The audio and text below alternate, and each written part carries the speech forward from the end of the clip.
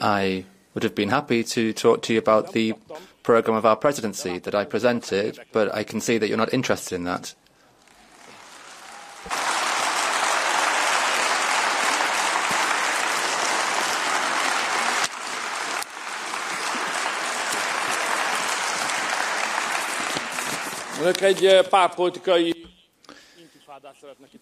You'd like to organise a political intifada here. Now, all of these left-wing lies about Hungary, I think, is pure political propaganda. You're parliamentary members of parliament, and if you want to do that, then you can do so. But I was quite surprised at what I heard from the President of the Commission, because there are undoubtedly differences of opinion between Hungary and the European Commission. That's clear. And I deliberately didn't raise these,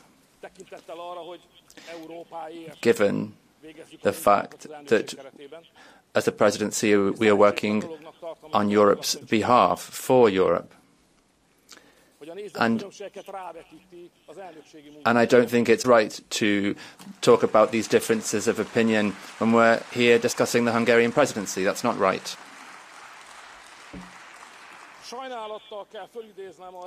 And unfortunately, it wasn't like this before. A former president of the Commission would never have said that. That never would have happened before.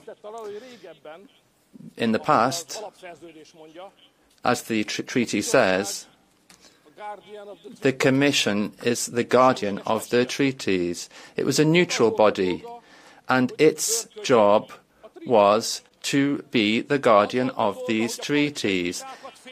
It was to put political debates to one side and deal with differences in a legal manner. But this is now changed, and rather than being a guardian of the treaties, it's a political body, a political weapon that you want to attack patriots in Europe and people in the Patriots for Europe party group. Now, I intentionally left out Hungary from my presentation, but if you want to speak about it, I'll talk about it.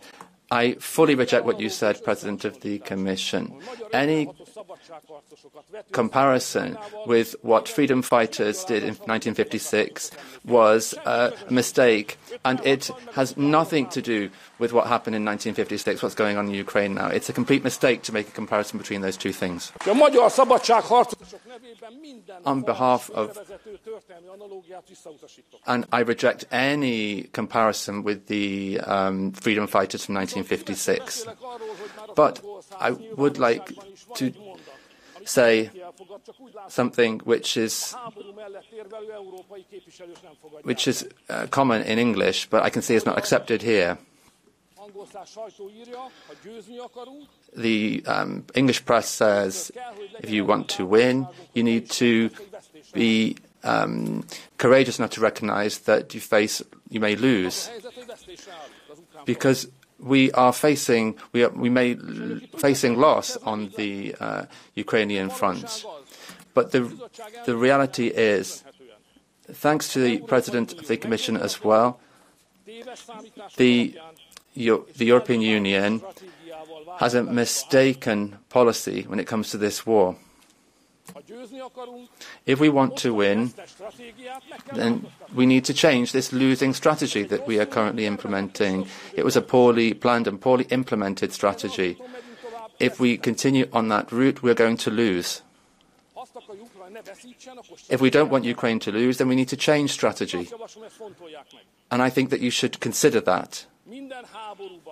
In every war, there needs to be diplomatic work, we need to have communication, direct and indirect contacts. If we don't do that, then we will go even deeper into war, and the situation will be even more desperate. More and more people will die. Hundreds of thousands of people have died. Thousands of people are dying while we're talking here now. And with this strategy, we won't find any solution in the battlefield. So I think we need to stand up for peace. We need to focus on a ceasefire and create a different strategy, because otherwise we will all lose.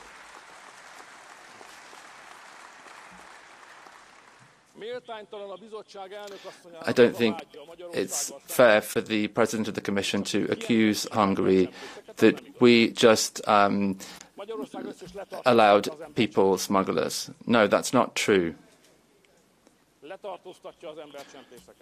It arrests people smugglers, and after a period of time they are expelled from the country. And if they return, they have to stay in prison twice as long. We have saved Europe from more than 2,000 people smugglers. We should be recognised for that rather than criticised.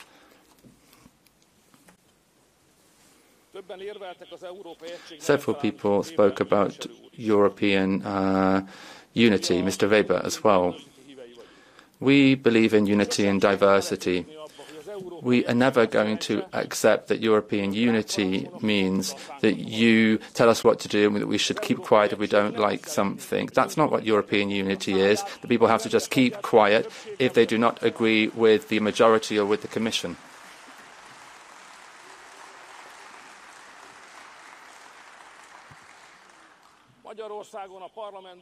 In Hungary, in Parliament, the governing parties have a two-thirds majority, but we never would have seen there what you did here today. We may have a two-thirds majority, but all parties in the opposition all received posts in committees that they deserve. But you stopped the Patriots from having those posts, and then you want to lecture us about democracy. That's just incredible.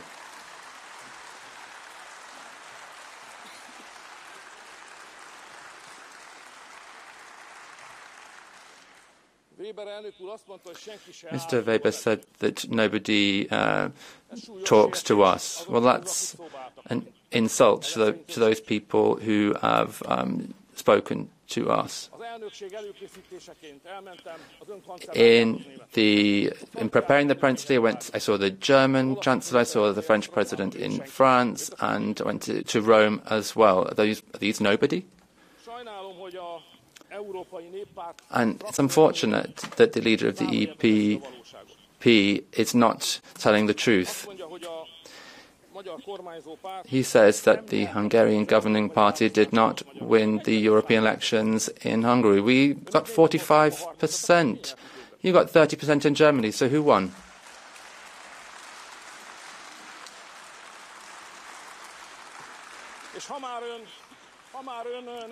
And you made personal comments, so I'd like to make some.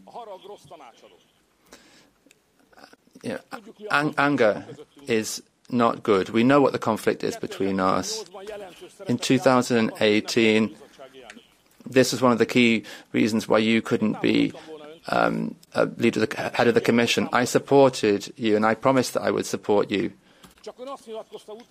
But then you said that you do not want to become President of the Commission with the votes from Hungarians, and you didn't become the President, and that's why you're angry with me. You want to be sitting there where Mr. von der Leyen is sitting, and because of me you're not able to be there, and you're angry with me. But I can't do anything about that.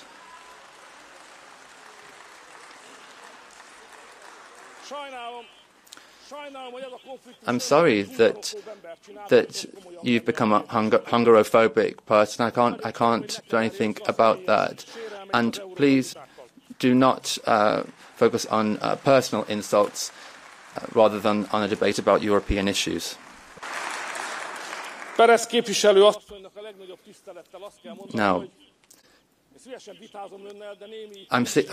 Ms. Beres,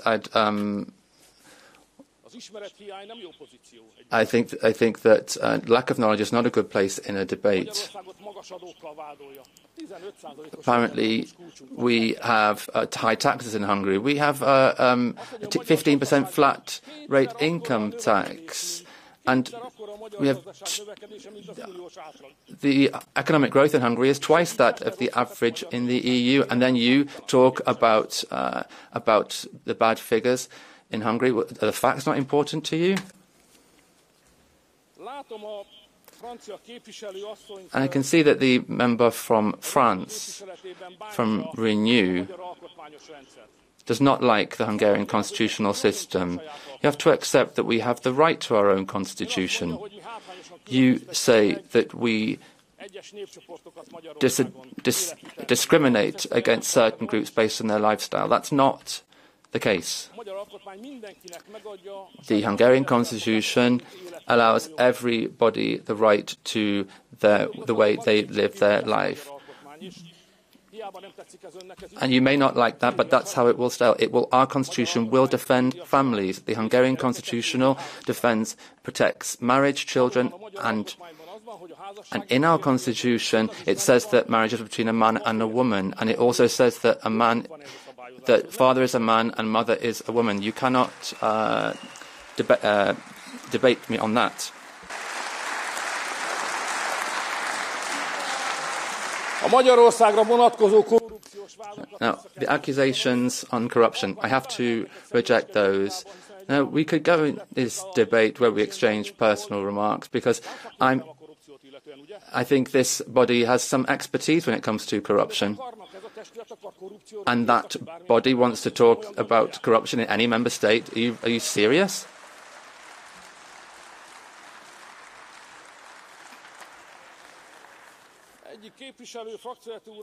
One of the group leaders said huge numbers of people are leaving Hungary. That's simply not true.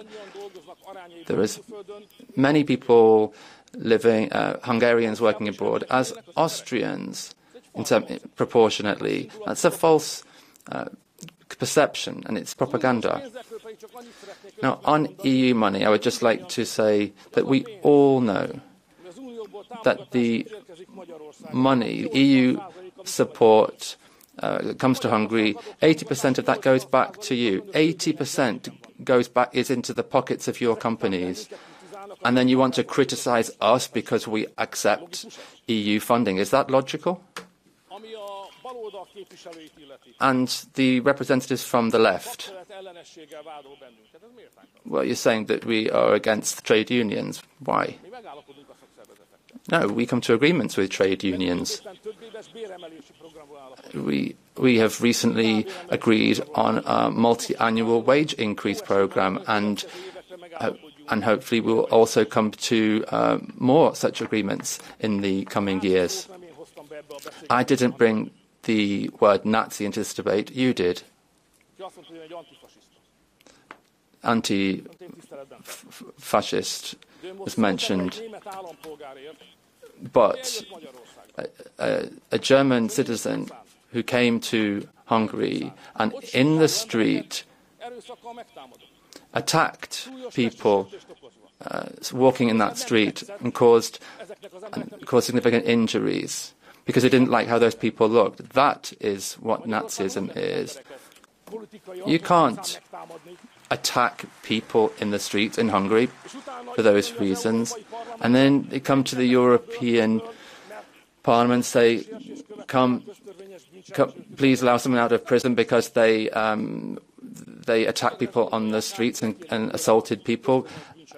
And I don't think you can ask me to allow people who've committed crimes out of Hungarian prisons. The President of the Commission talked about how many Russian people are working in Hungary. I think this is a case of hypocrisy. In Hungary, there are 3,000 working. We gave out 3,000 permits last year. Altogether, there are 7,000 working. Ms. von der Leyen is from Germany. What about Germany? What's the situation like there? There are 300,000 working in Germany. And they're from Russia, and then you accuse me?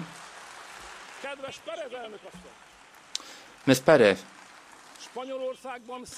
in Spain, there are 100,000 Russians working in Hungary, and then you make an accusation against me. In France, 60,000 Russians working there, and then you criticize Hungary, where we have 7,000. Is that fair?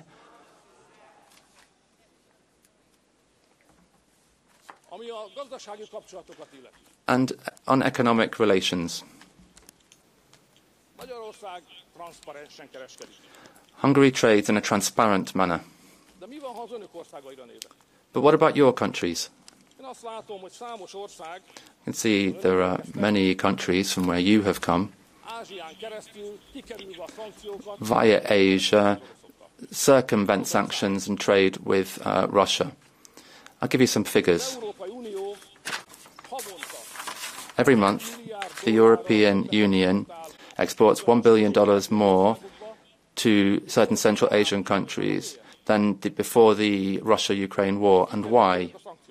Because this is how the sanctions are circumvented. German, French, Spanish companies are avoiding sanctions by doing this.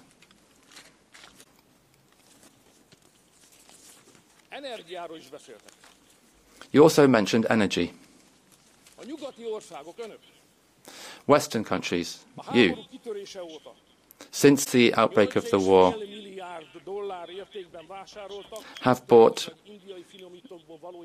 Turkish and from Indian refineries oil to the tune of 8.5 billion euros. 8.5 billion euros. This is hypocrisy. In 2023, you Western countries bought 44% more crude oil from Russia than before. The tax revenue from these companies went into the Russian coffers, and then you accuse us of friendship with Russia. You are funding them. The truth is, I didn't come here to read out these facts to you. I had no intention to do that. I came here to present the programme of the Hungarian Presidency, and I would have liked to have said that there are problems. I would have liked to have said to the group leaders that there is competitiveness problems, migration is a problem, we need to change, and the Hungarian presidency has some ideas, and we'd like the Parliament to support us in that. That's why I came here today. But then you have decided to turn it into a party political clash, and I think that's very unfortunate. If you attack us, I will defend my country. Thank you. So I give the floor next to Peter Magyar. 5 minutes.